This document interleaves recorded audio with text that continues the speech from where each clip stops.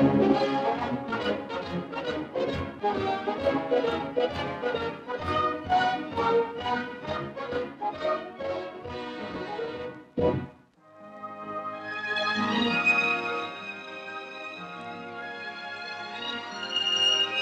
canoe parts 5,000 feet up the northwestern slope of Mount Tongariro is something new for members of the Canoe Association.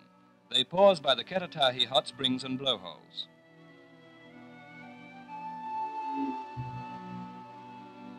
From here, the route up the volcano is over hot, dangerously thin crusts of hardened lava. But others have gone this way before. It should be safe enough. Above are volcanic ridges, and beyond the 7 craters of Tongariro. In one of them, the Blue Lake, the party's destination. In winter, the round lake is frozen over. Today, the ice has melted, but the water stays bitterly cold. One canoe gets underway, and soon another turns up.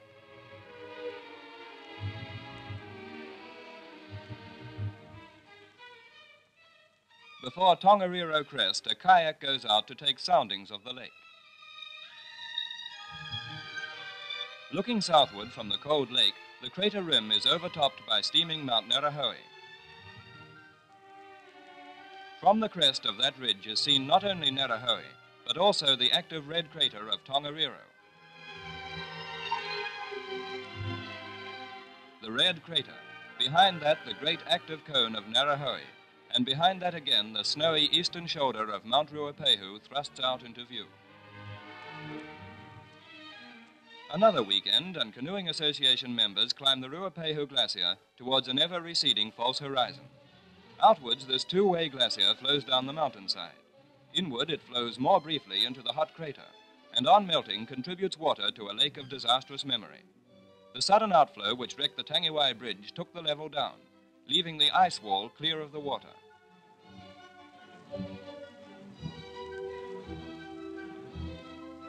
About 9,000 feet up, the Ruapehu Crater Lake is much higher than the ice-cold Blue Lake, but its water is much warmer, a comfortable 72 degrees to be exact. 8 years ago, this lake vanished for a time, replaced by a great disk of viscous lava. From vents in the disk, thundering ash clouds shot a whole mile into the sky. Come on in, it's as warm as pea soup.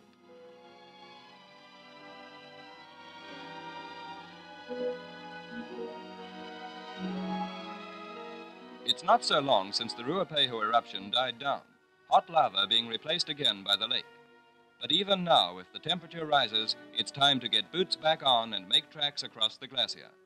The far hollow in the sun is believed to be where the lake broke through on Christmas Eve, 1953. Down from Ruapehu, down and round the volcanoes to Turangi. Then unload the bus, but keep your engine running and save your breath.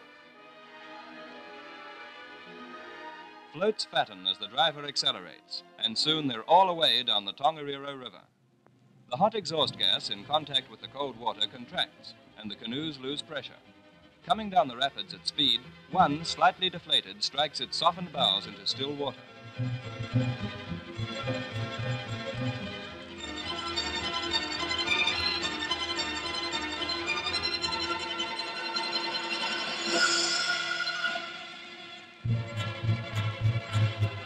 Some looking where they're going and some facing where they've been, the rest come through. Next hazard ahead, a boulder concealed by waves.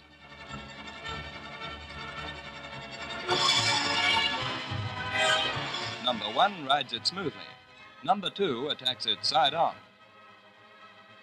And number 3 just manages to slide over. On they go. Behind them, the crater lakes of National Park. Some ice cold, some volcano hot. The next stop, the smoother waters of Lake Taupo.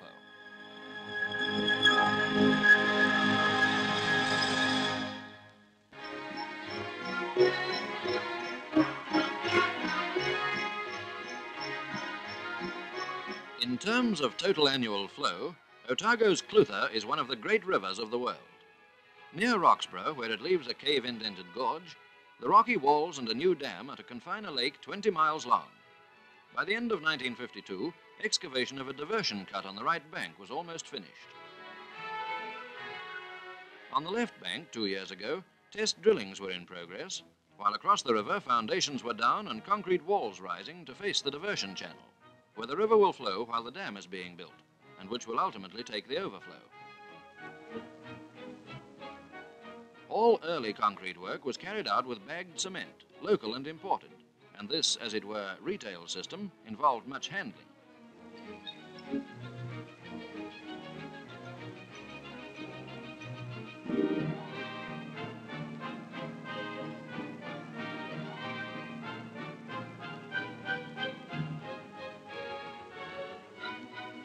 Today, use of any imported cement would still entail cutting and emptying of bags, but the local cement comes up to Roxburgh in bulk in tarpaulin-covered railway trucks, which are tipped into a hopper at the station.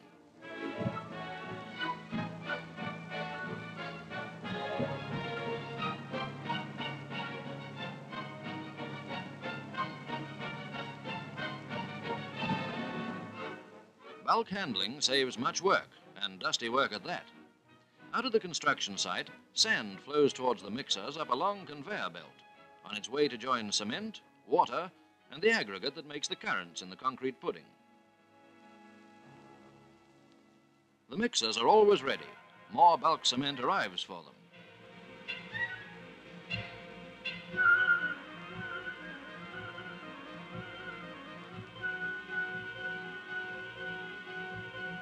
Freshly mixed concrete descends into the bucket on the truck line below.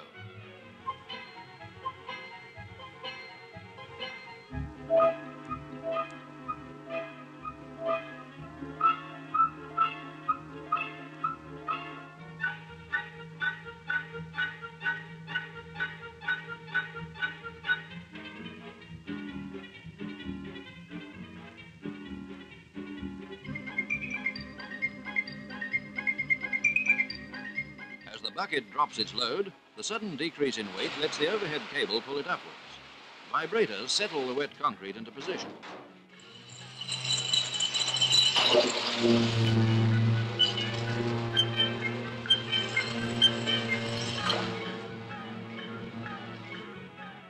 (1954), and work on both banks has reached a stage at which the river must be diverted.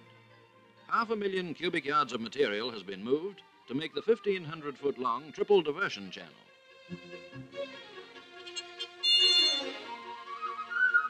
The left bank has been excavated where the end of the heavy dam will fit into it.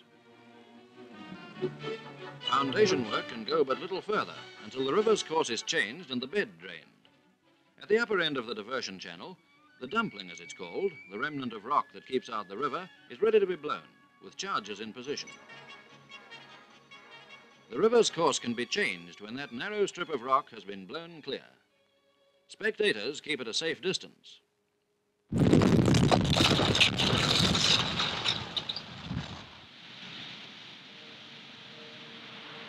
The spectacular blowing of the upper dumpling marks a new phase in the building of dam and power station.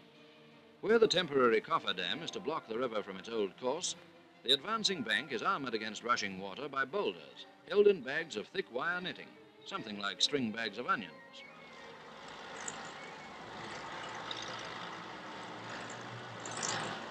On both banks, teams of bulldozers advance to close off the river, to force it into the diversion channel, so that work can begin in the old riverbed. As work proceeds and the gap is narrowed, current increases, but the bags of boulders prove successful in keeping the spoil from being washed downstream.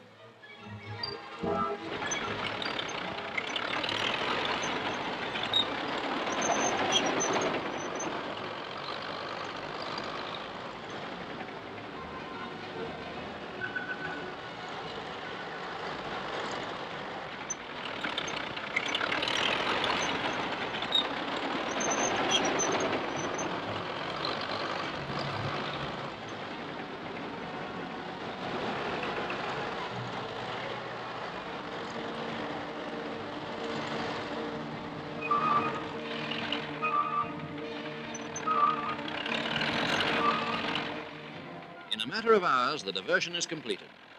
For a couple of years, this coffer-dam must keep the river thrust aside, while a 200-foot concrete dam is erected.